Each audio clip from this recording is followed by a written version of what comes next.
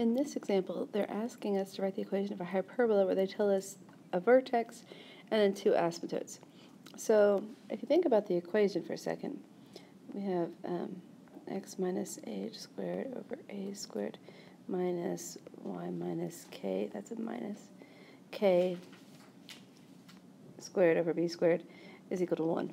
Okay, so assuming that that it's opening left and right, did they tell us one way or the other? Well, we'll be able to know when we see the vertex, or it could be that I may have to switch this and this, right? So we're going to find, but one thing that we need is we need to know the center. And so the center is going to be where the two asymptotes intersect. So that may be, there's a few pieces to this puzzle, that may be the first one that I do. So when I see this,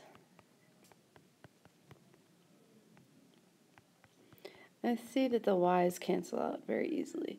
And so then I get 10x is equal to 20. So the x coordinate is going to be 2. When I come back in and plug that in, this becomes, what, how would I do it a different color? That becomes 10. Subtract 10, I'm at 6. Okay, so then the y value is equal, that's a y value. The y value is equal to 1. So I've got the point 2, 1. As the center of my box, and then it says that the vertex is at 8, 1. So the vertex is over here. So that does tell me if this is the center of the box and that's a vertex, and it's going to be opening something like this. And is that all we need?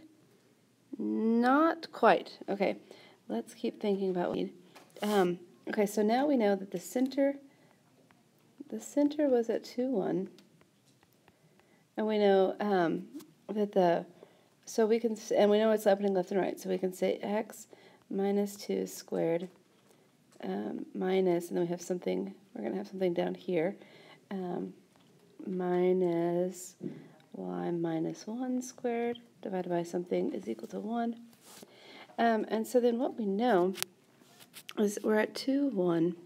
We have this other vertex at 8, 1, and then they tell us that our asymptotes are this. So we need to know what's our rise over our run so that we know how high up we go.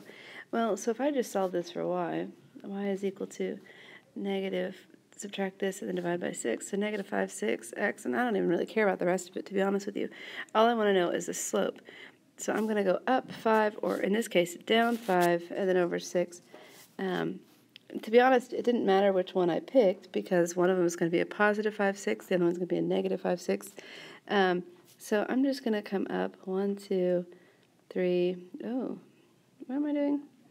1, 2, 3, 4, 5. Yes, that's what puts me at 6, and then I would come over to 6. So from 2 to 8, sure enough, is 6. So I'm moving 6 units this way, and I'm moving 5 units that way. So that means this becomes a 36, and this becomes a 25.